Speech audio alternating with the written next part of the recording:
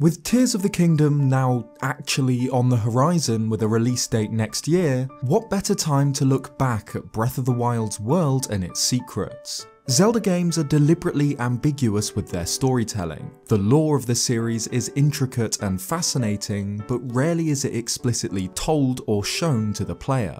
Instead, a lot of the world building comes from piecing together little secrets and hints, and nowhere is this more important than in Breath of the Wild. Hyrule is ruined, but the story of the kingdom's fall happens a century before Link's adventure, so the details of this catastrophe are discovered only through memory cutscenes, item descriptions, some character dialogue, and the world itself. Let's have a look back at Breath of the Wild, and cover 100 little secrets that help us piece together the game's lore and Hyrule's backstory.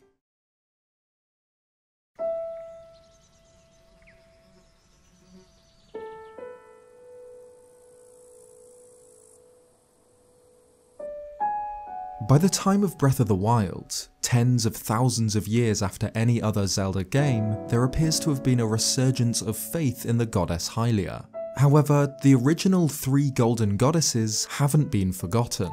We can see the symbols of Din, Nehru and Farore carved into the stone floor of the 3 small buildings outside of the Temple of Time. This is also the case with the symbol of the Triforce on the Temple of Time, which also features the golden goddesses' emblems on their respective pieces. Though goddess statues are found in every town, faith in Hylia differs between the races. The Gerudo apparently once worshipped Hylia, but their belief faded over time, and their goddess statue sits forgotten in a back alley. The horned statue is found just outside of Hateno village, and will swap Link's heart containers and stamina vessels for a price. The statue explains that it was once a dealer in life and power, but fell out of favour with the goddess Hylia, who imprisoned it within the statue. The Knight's Claymore, a 2-handed sword apparently only used by the most confident of Hyrule Castle's knights, has a Triforce symbol just below the blade, and an inscription that reads, Hyrule Kingdom, power, wisdom, courage. Compared to other games, there isn't a huge amount of Triforce symbolism in Breath of the Wild, but clearly its importance wasn't forgotten by the kingdom. The Great Plateau is a strange place. It's raised high above its surroundings, with huge stone walls built into its sides by Hylians. It's home to the ruined Temple of Time, which is strange enough considering how far the plateau is from Castletown. But what's even stranger is that it isn't far from Castletown at all. The plateau actually hides the ruins of Ocarina of Time's Castletown. We can see the central fountain and even the gate that used to lead to Hyrule Castle, although why the ruins of Castletown are found here is a mystery. On the ruined walls of the Great Plateau and the Castletown fountain, plaques read, "On this day, the King of Hyrule opened this structure to the public." Hylian retrievers can be found at stables. The Hyrule Compendium mentions that it's said that all Hylian retrievers are descendants of a dog once owned by a king of Hyrule. The Old Man on the Great Plateau, who serves as a guide to Link when he awakens from the Shrine of Resurrection, is of course revealed to be the spirit of King Rome. There are a few hints to his secret before it's revealed. The music that plays when he paraglides down to meet Link is a sped up version of the classic Hyrule Castle theme.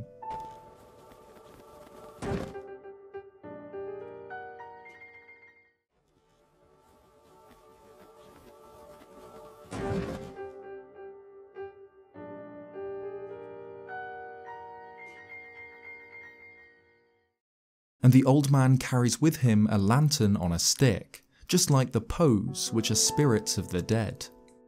The Old Man can be found at the highest peak on the Great Plateau, Mount Hylia, standing next to a strange collection of rocks. The file name for this object suggests that this rock is his tombstone, and this is backed up by creating a champion, which suggests that the Sheikah buried him here after he died during the Calamity. Supporting this is the fact that the graveyard outside Kakariko village is filled with these rocks, suggesting that this is how the Sheikah bury their dead.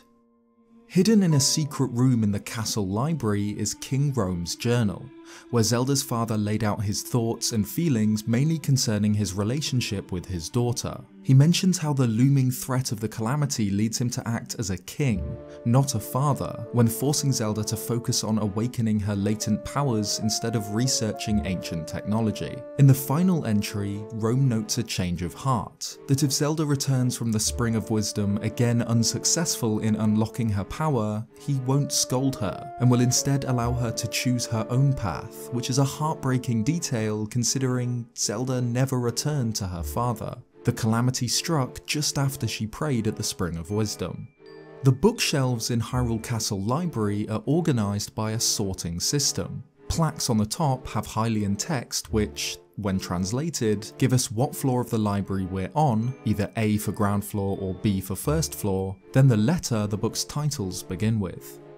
There's a secret passageway leading into the library from the east side of the castle, appropriately named the East Passage. There's a minecart through a cave, a Talus boss fight, then a steep shaft that leads up to the secret entrance to the castle library. Unlike most others, we actually know why this passageway exists. Ami at the Wetland Stable notes that the East Passage was built as an escape route for the royal family.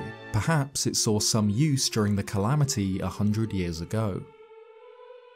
The lockup below Hyrule Castle is a menagerie of Ganon's creatures. Cages keep Lizalfos and moblins imprisoned in the bowels of the fortress. There's even a Stalnox in a large chamber at the back, and it's from here that we can get an idea of what the lockup was for.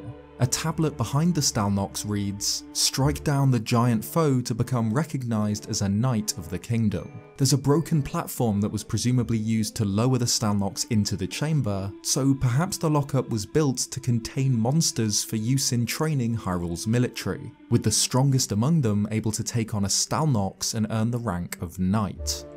For the past century, the abandoned ruin of Hyrule Castle has been raided by the bravest, or stupidest, treasure hunters. Parsi at the Riverland Stable claims that she used to visit it to search for Royal Guard's equipment in the past when the castle wasn't as dangerous, and Molo at the Woodland Stable wonders if he should try to risk it, but that no one he knows who has gone there has come back, probably just because they're too busy being rich.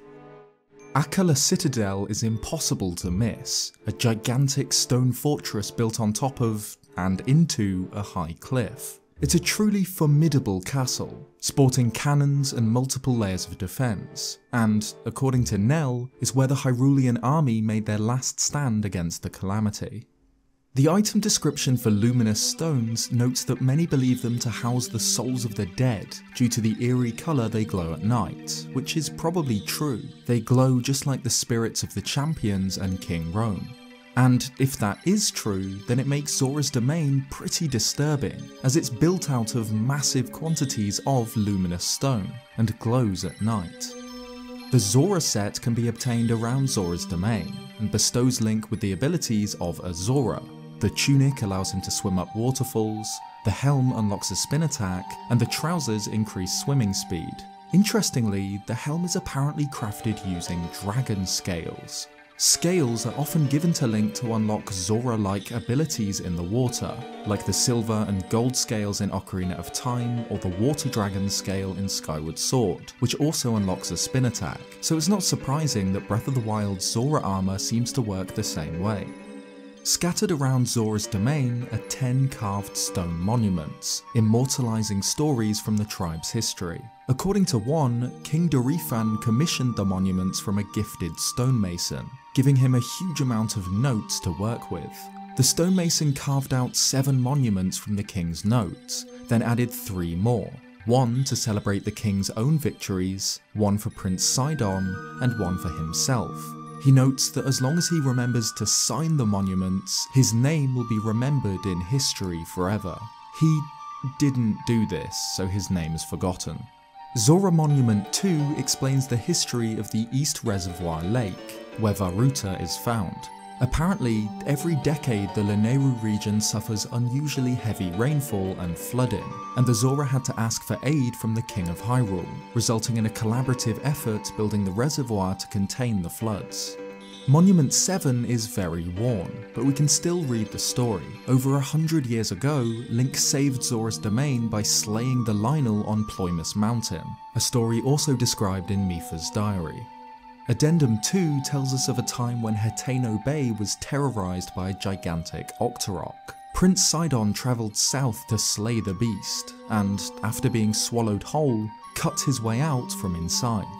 Addendum 1 states that 100 years after King Dorephan ascended to the Zora throne, sometime after the Great Calamity, a stray guardian wandered into their domain. It seemed unstoppable, its hull invulnerable to the Zora's sharpest spears. Hope seemed lost, until the king himself walked out to face the Sheikah machine. He lifted the guardian and hurled it into a ravine, shattering it, and his kingdom was saved. It's a great little backstory for the king, and just at the foot of the Lineru Tower, in a ravine just outside Zora's domain, we can find the broken remains of a guardian, perhaps the very same one defeated by the king. When it rains in Hateno village, Karin heads into the chief's house and opens a storybook. It's drawn in a style very similar to that of the Wind Waker's introduction cutscene, and shows a crowned man in a blue shirt riding a horse towards Hyrule Castle. The text translates to, "Once upon a time there lived a prince. One day on his way to the castle, something strange happened." Who knows if this story is just a story, or if it's based on an event that really happened. At the climax of the Great Calamity 100 years ago, Zelda journeyed to Hyrule Castle, alone, to face the darkness. We know that she remained here for a century, keeping the beast sealed, but where actually is she? It seems the answer is that the princess was eaten by Ganon, and remained inside him for 100 years. When she speaks to Link, her voice comes from inside Ganon's cocoon, and she appears to burst out of Dark Beast Ganon at the end of the battle. Manny in Hateno village refers to Zelda as the princess who got swallowed up by the Calamity, and Robbie's memoirs state that 100 years ago, Calamity Ganon had already swallowed Princess Zelda. When Link finally reaches the sanctum of Hyrule Castle to face Ganon, he's met with a horrific, writhing cocoon. The Calamity tears itself free and reveals that it's a chaotic splicing of malice and various Sheikah parts. Its Hyrule Compendium entry notes an interesting detail. Apparently, since Link awoke from the Shrine of Resurrection, it's been trying to build itself a new physical form, but was interrupted and forced to confront the hero while incomplete. Rock salt can be found all across Hyrule, and curiously, its item description mentions that it is crystallized salt from the ancient sea. We don't know what ancient sea this refers to. As the salt can be found everywhere, the obvious candidate would be the Wind Waker's Great Sea, but it's left a mystery.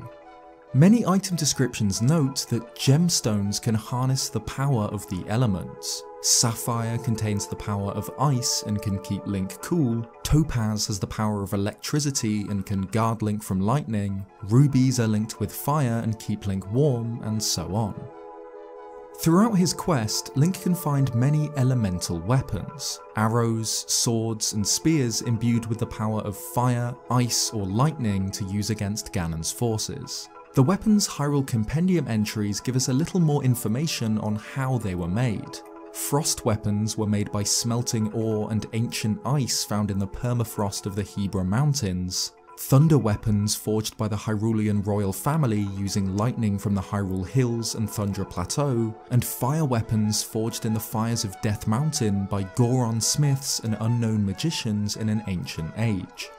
Just like in the Wind Waker, Link can pick up enemy weapons to use for himself. Moblins and Bokoblins use primitive clubs and spears made from wood, rope and animal bones, but Lizalfos and Lynels apparently have, or had, the technology required to forge their own metal equipment. The descriptions note that Lizalfos gear is poorly made, but Lynel tools are much sturdier.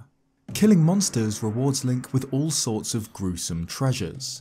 Guts, toenails, tails and eyeballs. Interestingly, the descriptions for almost all of the monster guts mention how they continue to quiver even after the creature they belong to has died, and that this is what makes them useful when cooking. We learn from cursed skull enemies that malice can keep monsters alive even when it should be impossible.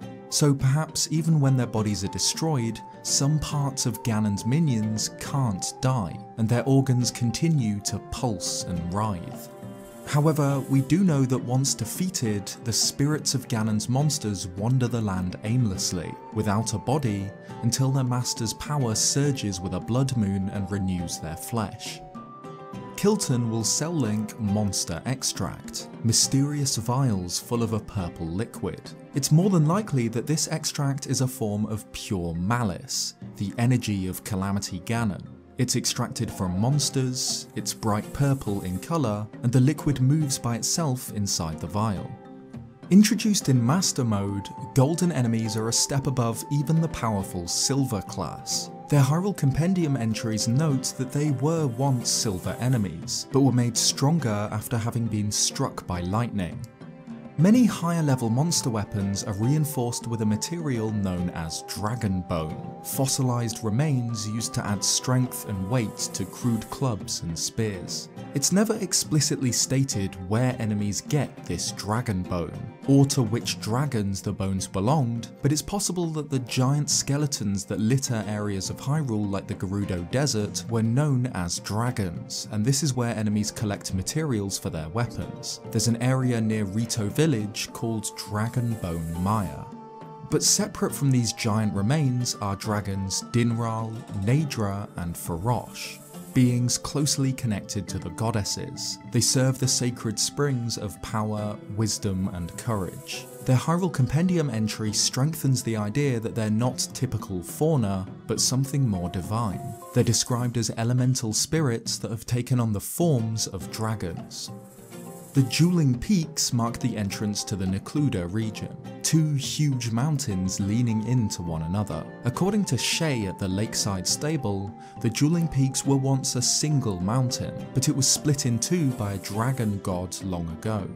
It appears that the dragons can't be seen by most adult Hylians. Shay mentions that some people claim to have seen the shadow of a large creature over Lake Floria. Ron claims that in order to come face to face with one, you need the blessing of the goddess Hylia, and the rumour mill suggests that most eyewitness accounts of dragons come from children. The same is true for the Koroks. The first one Link finds will be surprised that a Hylian can see him, and Hestu claims that nobody has been able to see him for a century. It's likely that in order to see spirits like dragons and Koroks, one needs to be pure of heart, explaining why children seem to be able to see them. Breath of the Wild, rather infamously, has 900 hidden Koroks across Hyrule, finding each of which rewards Link with a Korok seed, which we learn from Hestu are the beads used in his magical maracas. We're not explicitly told what they actually are, only that they have a distinct smell, but it's made clear after collecting them all. Hestu rewards Link with Hestu's Gift, an unusually shaped object that apparently smells pretty bad. Hestu's Gift is similar to a Kin no Unko, or Golden Poo, a symbol of good luck in Japan. And the game's director Hidemaru Fujibayashi confirmed in an interview that, yep, throughout Link's entire adventure, he's been collecting Korok Poo. The trunks of the Lost Woods trees are twisted into faces, and their gaping mouths occasionally hide treasure. According to Maka, these trees are known as ogre trees, or in the Japanese version, oni trees. The Forest Dweller's equipment is a set of gear apparently carved from the wood of trees that only grow in the Korok forest. Perhaps they're carved from ogre trees. Interestingly, the item descriptions note that the equipment was made by Koroks for Hylians, with the sword apparently once used to clear vines and forged paths through forests. Considering that, in a way, the Koroks are the forest, creating tools for Hylians to hack through their homeland seems strange, but it's an interesting bit of lore.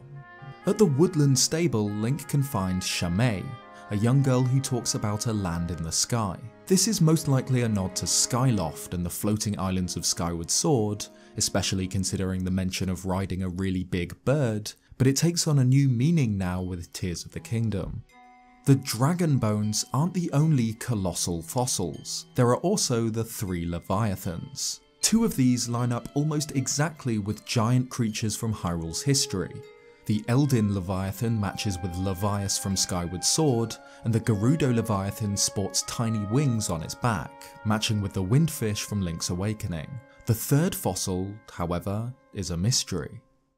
In A Link to the Past, Zelda and Sahasrahla can speak to Link telepathically, and it's mentioned in Ocarina of Time that Hylians have long ears so that they can listen to the gods. Yunobo claims that he didn't know Hylians could do things like telepathy nowadays, but considering how Zelda can communicate with Link from Hyrule Castle, it seems that this ability hasn't been lost, just forgotten. Just south of Hyrule Castle are the Ranch Ruins, the remains of a farmstead destroyed a century ago by Ganon. The ruins match up exactly with Ocarina of Time's Lon Lon Ranch, even down to the buildings outside of the racetrack and the silo behind it. And all the way over in Hateno Village, Link can buy bottles of milk. But not just any milk, Lon Lon milk, like that from Lon Lon Ranch in Ocarina of Time. According to the item description, the milk actually comes from Hateno Village cows and goats, but it's possible that the bottles are leftovers from the ruined ranch.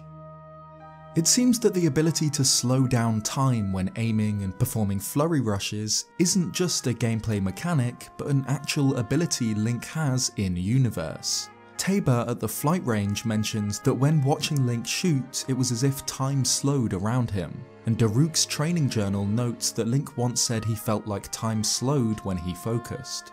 Throughout the entire Zelda series, Link rarely has much of a family. An uncle in A Link to the Past, a grandma and a sister in The Wind Waker, an unseen mother in Ocarina of Time. We get a tiny bit of information on Link's father in Breath of the Wild. In a memory, Zelda mentions that his father was a Hylian knight. Another interesting detail is revealed by Zelda's diary. For the most part, Link is silent. He's not mute, we can see that he does speak with chat options, but in all of the memories he doesn't say a word. But the princess's diary reveals that Link chooses to stay silent in order to deal with the huge burden of being the hero. Also noted is a dream she had. A little while before she visits the Spring of Wisdom, she dreamed that she was in a place consumed by darkness, where a lone woman gazed at her, haloed by blinding light. Zelda sensed that this woman was not of this world, and she didn't know if she was a goddess, but she was beautiful. It's possible that this woman was a manifestation of the goddess Hylia, trying to communicate with her descendant through dreams. Fi is the spirit of the Master Sword introduced in Skyward Sword. At the end of the game, she begins a sleep without end inside the sword, explaining her absence throughout the Zelda timeline that follows on from the game. However, she's still within the sword by the time of Breath of the Wild. Fi speaks to Zelda after Link falls defending Fort Hateno. There's a giant circular hole in Hebra Peak, and the stone inside this missing chunk is a strange, smooth texture, like it's been fused together. It's possible that this was the result of a divine beast's laser beam, perhaps during the battle against Ganon 10,000 years ago. Monkton at the Snowfield stable tells the story of how he lost 2 childhood friends. One, he dared to enter the mysterious Lome Labyrinth to the north, and the other fell into Tanagar Canyon near the Forgotten Temple. He mentions that these childhood friends were horses, and even in his old age he still remembers them. Stables each feature a huge wooden horse head on top of the main tent, which allows travellers to see the signs of civilization from far away. Interestingly, the design of the horse head matches the face of Malanya, the horse god, so perhaps there were religious reasons for building the stables with this design. The springs of power, wisdom and courage all match almost exactly with the Skyview and Earth springs from Skyward Sword, suggesting that 2 of them are these very same locations, just thousands of years later. We can find other examples of stonework dating back to the time of Skyward Sword too, like the ancient columns near Rito Village and the Lineru Promenade, which both feature the leaf symbol found in the Skyview Temple and depictions of loft wings like those found in Sky Keep. The Forgotten Temple could be the ruins of Skyward Sword's sealed temple. Although the Old Man suggests that the Temple of Time and the Great Plateau was the birthplace of the Kingdom of Hyrule, the Forgotten Temple is home to what is apparently the oldest goddess statue. This crumbling ruin features ancient Hylian architecture, such as loft wing designs, and the area in which the goddess statue stands matches the back of the sealed temple once Skyloft's goddess statue returns to the surface. We can spot the exact same walls, and even the sealed temple's pillars appear to have survived the millennia. Another landmark from Hyrule's history is found at Lake Hylia, the forgotten remains of Twilight Princess's Great Bridge. The Flight Range is where Revali trained at aerial combat, found just northwest of Rito Village. Revali's diary mentions that the Flight Range was built specifically for Revali as a reward for winning yet another archery competition before the Calamity. The paraglider, given to Link by King Rome, is one of the game's most important items, but we don't know much about it or how it came into the king's possession. We can guess who made it though. It features the symbol of the Rito tribe. It makes sense for a race of flying creatures to build a device that lets wingless beings soar through the sky like they do. Across Hyrule, Link can find small campsites set up by other travellers. Some are still present at their camps, but many of the sites are now abandoned. Empty tents and extinguished fires are all that remains. These campsites show us that some travellers dared to explore even the most remote, dangerous places in the kingdom, like the North Lome Labyrinth. Dodongos and the other great beasts of Death Mountain appear to be extinct by the time of Breath of the Wild, but we can see evidence that they did exist at some point. There are colossal footprints on the volcano's rocky slopes. Goron City sits in the shadow of a huge carved mountain, like a Goron Mount Rushmore. It depicts Daruk, as you'd expect, but also a weird group of other Gorons. Gorkoron from Twilight Princess, and Darmani and the Goron Elder's son from Majora's Mask.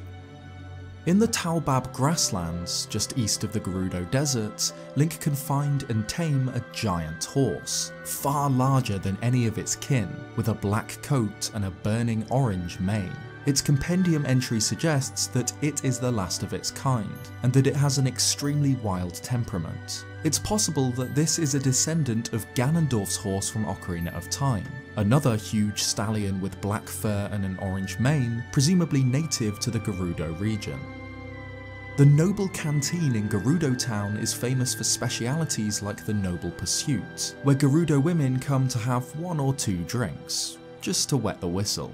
It seems their beverages aren't only enjoyed by the Gerudo though. Cloyne in Lurelin Village sits on the floor enjoying a few bottles marked clearly with the Gerudo symbol, the same bottles drank in the Noble Canteen. The 7 Gerudo heroines are massive statues involved in a shrine quest.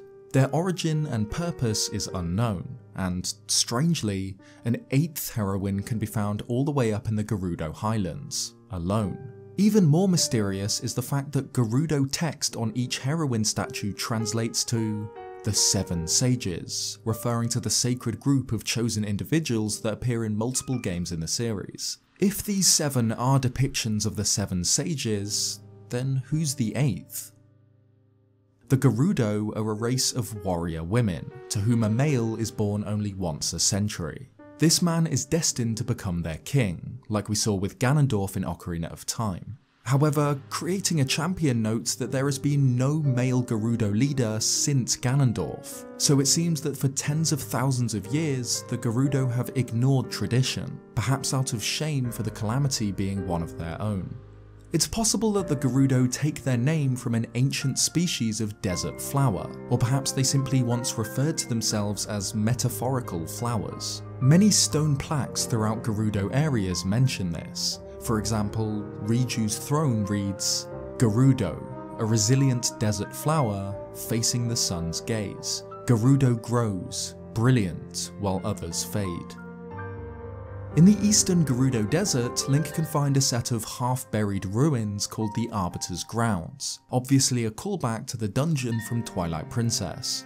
Though the ruins don't match up well, perhaps this is all that remains of the execution grounds. Zelda's mother died when the princess was only 6, so we never see Hyrule's queen. but she's an important part of the story, not just for Zelda, but for the Gerudo champion Urbosa too. Both her diary and her champion's ballad Memory show that the two had a very close friendship, which explains why Urbosa becomes so protective of Zelda. Link eventually tracks the Yiga clan down to their hideout to the north of the Gerudo Desert. They've set up in the ruins of an ancient temple, but it wasn't built by the Yiga or even the Sheikah. It's clearly Gerudo in origin, with statues of the 7 heroines guarding the entrance. When Yiga foot soldiers fight, they'll occasionally project a ring of symbols around themselves, which matches the Kujin, or 9-syllable seals, which you might have seen used in anime like Naruto. Interestingly, Monk Mazkoshia also uses this technique, showing that the Yiga fight using the same abilities as the powerful ancient Sheikah monks. The ancient tapestry depicts the war against Calamity Ganon 10,000 years ago, and how the Sheikah's technological prowess was used against it. Obviously, it shows Link and Zelda backed up by the 4 divine beasts and an army of guardians, but also Sheikah monks. So the battle against the last Calamity wasn't fought just by machines, but the Sheikah themselves. We've seen just how powerful a single monk can be with the fight against Monk Mazkoshia, but here we see dozens of them fighting together against the darkness. The 7 monks at the end of the Trial of the Sword perform the same poses as Ocarina of Time's sages, suggesting that they carry out a similar purpose. Completing a shrine rewards Link with a spirit orb. But what actually are they? Well, considering that they're called spirit orbs and are given to Link by the monks just before they fade away into the green-blue light of spirits, it's possible that each monk gives Link their spiritual essence, their soul, before passing away. Which would be very fitting, considering that Link then delivers these spirits to Hylia herself at goddess statues. Once their tasks are completed, the ancient monks' souls are offered up to their goddess. It seems a different kind of spirit orb was used by the ancient Zonai tribe. At Thundra Plateau, a monk's voice asks Link to place the 4 spirits in their proper places, referring to the coloured orbs scattered around the area. If these are some sort of spirits, then it's likely that other Zonai orbs are too, like the ones found at the 7 heroines. Olkin in Kakariko Village tells Link a story of how, long ago, a wise master simply known as the Swordsman was enshrined in the village, and that he offers a trial to teach mastery of offense and defense. This is referring to Monk Talon-Neig's shrine just outside of the village, which teaches the basics of combat. But it's interesting that we learn a little bit about the history of a Sheikah monk before they sealed themselves in the shrine. Though the Sheikah found in Kakariko Village return to a rural way of life, they still possess secrets and relics from their technologically advanced past, like the clothes the villagers wear, which use ancient technology to keep the wearer dry and even protect against lightning, though only Sheikah are permitted to wear them. Link is allowed to buy and wear Sheikah stealth gear though, which also uses ancient technology, this time to suppress noise. As the Kakariko Sheikah have lost their advanced technology, the stealth outfit has been passed down through the generations. Kado manages the cuckoos in Kakariko Village. He was married to Rola, but his obsession with the birds became too much for her. She gave him an ultimatum, her or the cuckoos. He chose the cuckoos. The mysterious energy harnessed by the Sheikah to power their machines apparently comes from deep below the ground. Pools of it are found in East Necluda and Deep Akala, where the 2 tech labs were set up, and apparently deep below Hyrule Castle too. Purah's diary mentions that she installed her anti-aging rune onto a Sheikah slate that she made for herself. Perhaps that's what the mysterious box and glasses are that both Robbie and Purah wear, some sort of wearable Sheikah slate. Ancient arrows are powerful Sheikah blades crudely strapped to modern arrow shafts, and the descriptions for bundles of them note that they are repurposed ancient daggers. Creating a champion suggests that when Link activates the Sheikah Tower on the Great Plateau, it sends a signal to Hyrule Castle, which in turn acts as a central control unit and sends activation signals out to the shrines and remaining towers.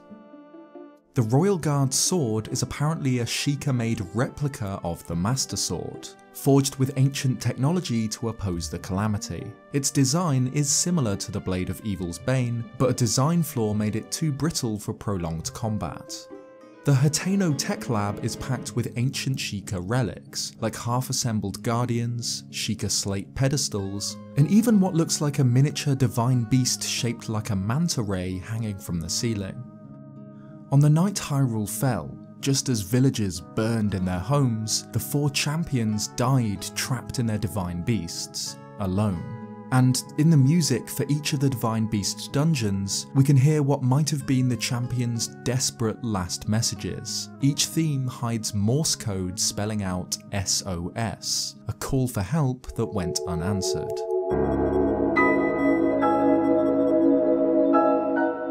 The 4 Blight Ganons are phantoms of the calamity, small portions of his power used to slay the champions and take control of their machines. They take the form of malice fused with ancient technology, though, curiously, each Blight wields a Sheikah version of the signature weapon of their respective champion. Fire Blight uses a greatsword like Daruk, Thunder Blight a sword and shield like Urbosa, Water Blight a spear like Mipha, and Wind Blight a ranged weapon like Revali. These ancient weapons were built by the Sheikah and then hijacked by Ganon, but they're far too large to have been intended for use by the champions, so their origins and purpose is a strange mystery. The Champions Ballad DLC ends with a final, happy memory of the champions, together with Zelda and Link, taking a group photo with the Sheikah slate. We're never shown who was behind the camera here, but we can make a good guess. It's a woman who calls out, "click, snap," just as she takes the photo, just like Purah does in the present. The Sheikah slate is perhaps the single most important item in Breath of the Wild, but we don't actually know its name. Zelda's research notes mention that she and her team uncovered the slate, but that there was no mention of a name for the object in any records they had so far unearthed. The name Sheikah Slate was apparently coined by Purah, as it's literally a slate made by the Sheikah. Dark Beast Ganon could be harmed only by sacred weapons. The Bow of Light, the Amiibo Twilight Bow, beams from the Master Sword, and ancient arrows, suggesting that ancient Sheikah technology could have divine origins. The Hyrule Compendium notes that most Sheikah weapons have a single bladed edge. This type of sword was unfamiliar to Hylian fighters, and so the Edge of Duality was designed by the Sheikah to be used by Hylian knights. Robbie's Ancient Oven, the device that makes ancient soldier gear and weapons, was originally a guidance stone. Robbie remodeled it and named it Cherry after the first girl he ever loved, and, with the help of his wife Jerin, gave it the ability to speak. Cherry was able to speak just as well as a native Hylian, to answer questions and ask them as if she was a real person. Over time though, Jerin grew jealous of Robbie's relationship with Cherry, and so the machine was reverted back to a mechanical way of speaking. Sheikah architecture is covered in constellation patterns, and the room in which Link fights Calamity Ganon is apparently called the Astral Observatory, depicting Hyrule and its stars.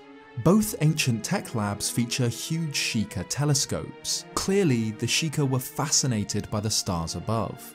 It's possible that they predicted the future through astrology, like the prophet Astor in Age of Calamity, who uses a Sheikah device which projects constellations to see the future. The Astral Observatory map of Hyrule depicts various landmarks, like Dueling Peaks, Death Mountain, and the 4 Divine Beasts. But interestingly, we can also see the Lord of the Mountain over on Satori Mountain, which tells us 2 things. First, that the Lord of the Mountain was around over 10,000 years ago alongside the ancient Sheikah, and second, that the Sheikah considered it important enough to include in this room. Though the Lord of the Mountain is a sacred being, it can be dangerous to those who threaten its domain. Quince can be found at the Wetland Stable, who tells a story of how he took a nap while hunting on Satori Mountain, and later woke to find the spirits charging at him, and was saved only by the bravery of his dog, Sati. So there you are, 100 little lore details about Breath of the Wild. It goes without saying that I'm so excited for Tears of the Kingdom. I hope it's just as rich with lore and story secrets as Breath of the Wild, and I hope we get to learn more about this new version of Hyrule and its history. This video took a lot of work to put together, so if you liked it, leave a like or subscribe if you haven't already for more Zelda content. Cheers guys, and I'll see you next time.